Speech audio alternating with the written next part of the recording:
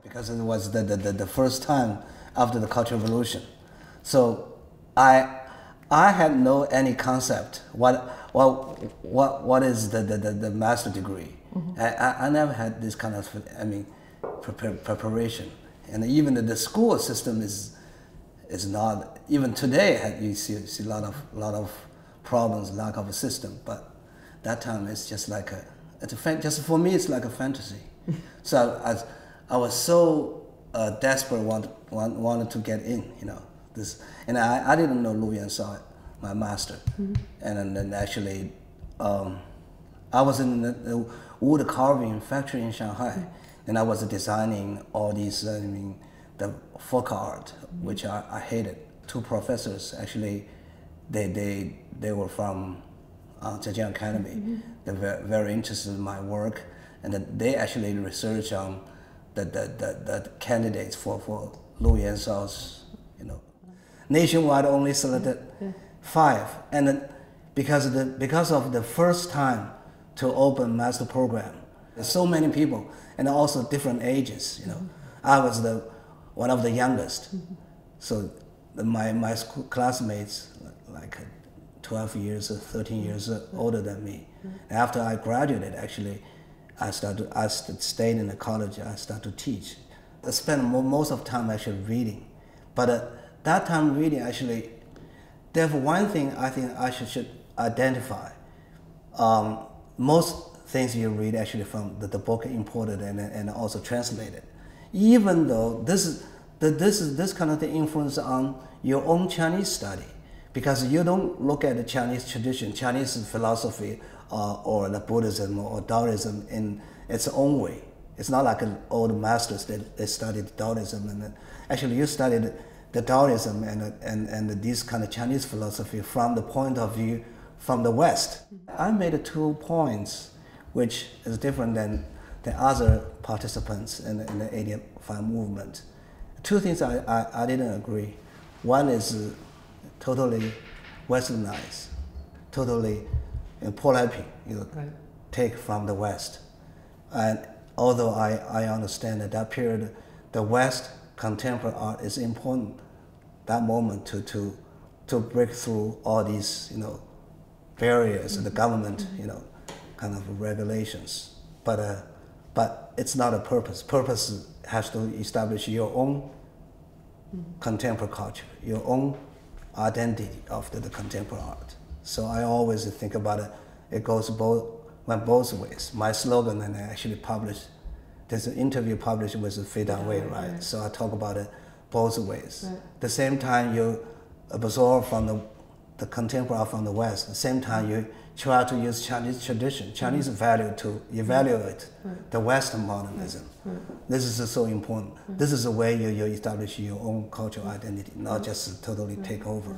Only 2 years for the master program. And the final half year, we were actually focused on the graduate theaters and the paintings. Actually, I did the kind of symbolic works, actually kind of a semi-surrealistic, semi-romanticism kind of work. Actually, I used subject matter of Liszt as a pianist from Hungary. I was into the music, so I married the Chinese painting with this kind of thing. And Lu Yuanshao said, I really, when that's thesis, I don't understand what he talked about.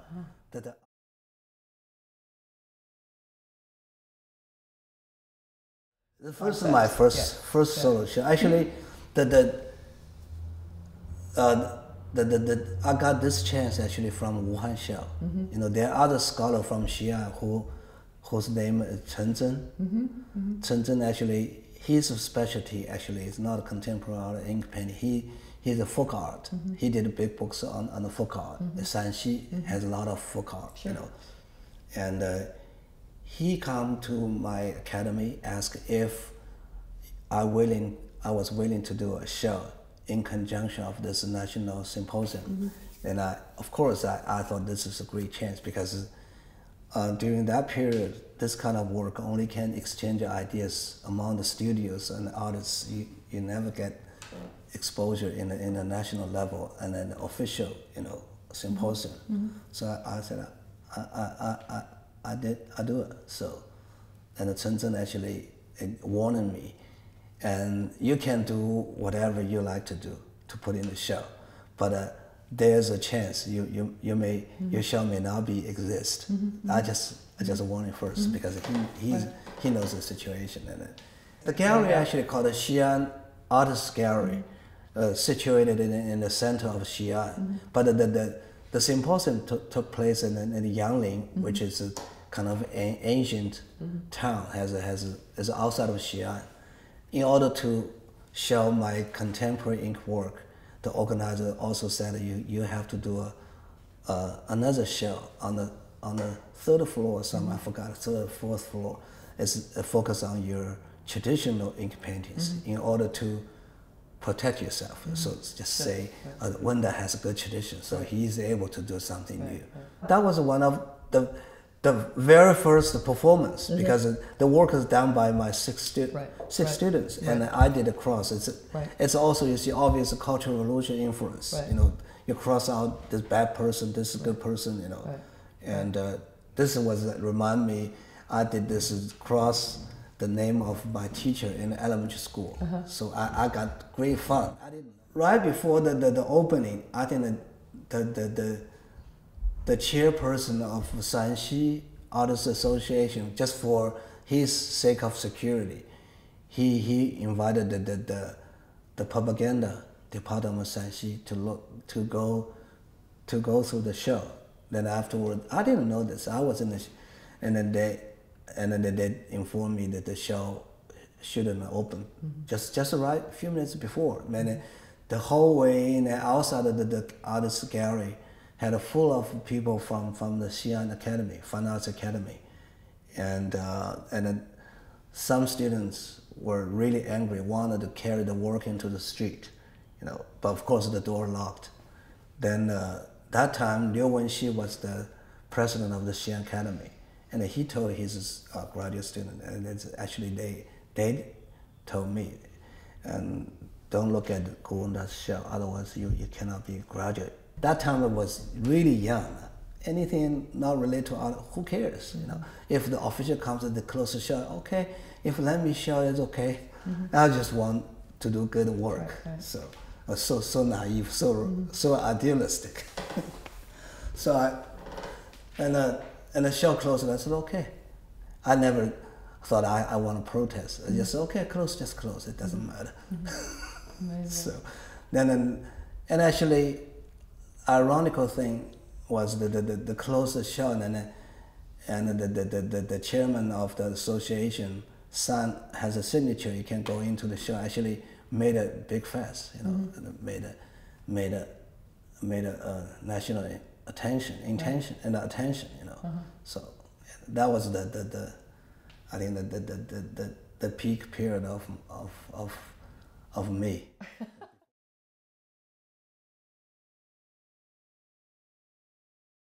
I'm not a professional philosopher or thinker. I just wanted my work has a depth, so it kind of discover. So when I read a book, I never read a book completely as like a Hegel or Kant. I all read these books, the logics, or very difficult books, especially for artists. That's why many articles said that Wenda Gu's art can be a thinker's work, can be artist's work. In swing this among these things, and when I read a book, I had a clear idea. It's for me, so I don't want it to be influenced only by certain book. When I read I read several books at the same time, so I compare ideas. Let's say Kant and Hegel. Or Nietzsche or Wittgenstein. The most influential I got is actually from Nietzsche. Nietzsche is not a professional philosopher. He's kind of a literal,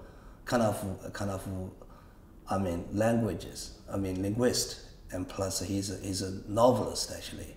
He's not a professional philosopher as in Hegel or Kant. But for me, it's more.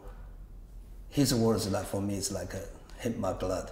So kind of more into as a human, not a, I mean, technical philosophy terms. So this is more influential for me. And also probably because Nietzsche, and the other one, Su Benhua, I don't know the German words. This is one philosopher earlier than Nietzsche, who they both actually influenced by the Buddhism and the Hinduism.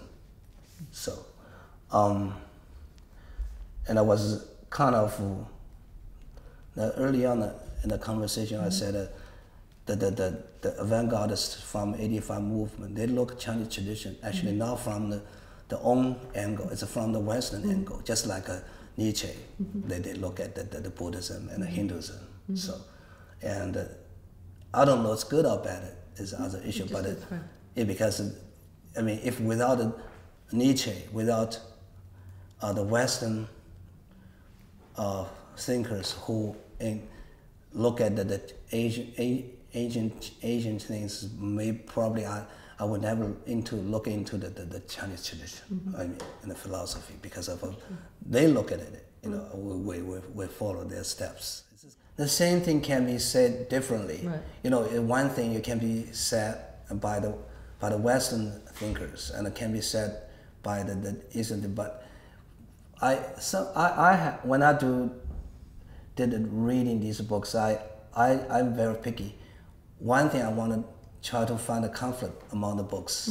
That this guy said this way, this guy said. I want to pick up this kind of conflict. The other thing I want to pick up the similarity. Even different schools, actually they are the same species for me. I try to find the similarities. This is the way I look at the books. Not just, you know, normally you read a philosophy book, you want to get a center concept. You want to get the whole thing of the book. This has never been my turn. My turn is try to pick up the conflicts, pick up the similarities among the different schools. Yeah,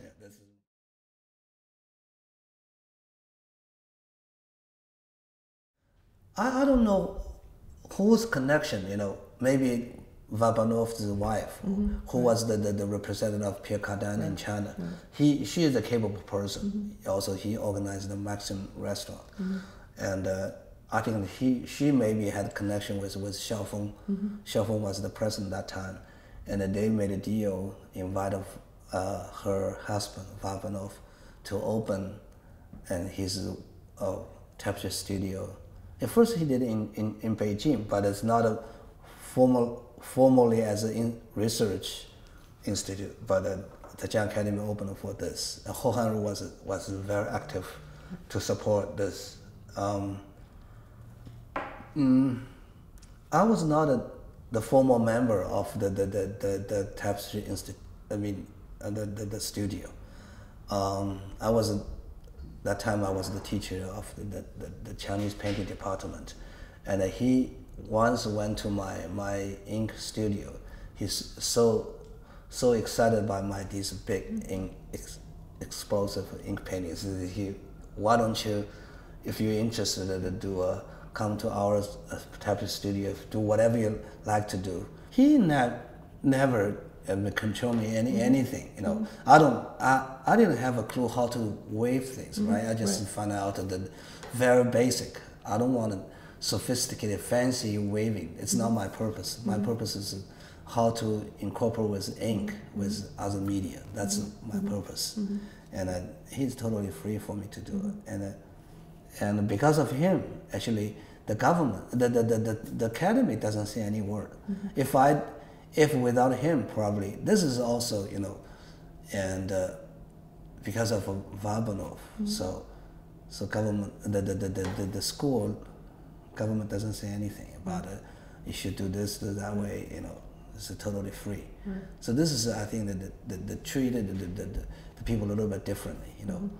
And the Vabanov is not such a big, famous artist. I think it's very normal artists, you know. It's not, you know.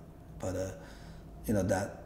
But it was really rare because that period of time you don't really have a foreign scholar of foreign artists to establish a studio. Was not allowed. Sure. But this is a unique case. So I think that it's a good thing. It's still raw, and just by my instinct. The work has to be, if you want it to be power, it has to be super-dimensional. So it's not an audience standing in front of work. So you have to wrap this is a work I created for the show in Xi'an. So I wanted all the paintings, big, gigantic paintings on the wall. It's not just individual paintings. I want to create these. Each painting is just an element of the whole space. So when audience come in, they feel that the whole thing as a unit. It's not just one piece by one piece. You look at it, individually. So this is always in my mind. So, and although I was not so clear about the installation, this category, this word that time is not so clear. But I have kind of instinct, and I also look at it from magazines. In New York and in other places already existing installations, I kind of absorbed, but not so refined. So this is just like so. Look at these works. It's all almost like in the birthplace. It's not total. It's meaningful. It's significant, but it's not a totally refined or totally developed. To tell you the truth, I didn't really have a clear mind. It was kind of rawness, right? Also kind of vital, expression. Kind of primitive in the sense. I just kind of. It's almost like a renaissance. You have, you exploded these ideas, but you don't really had a conclusion. Somewhere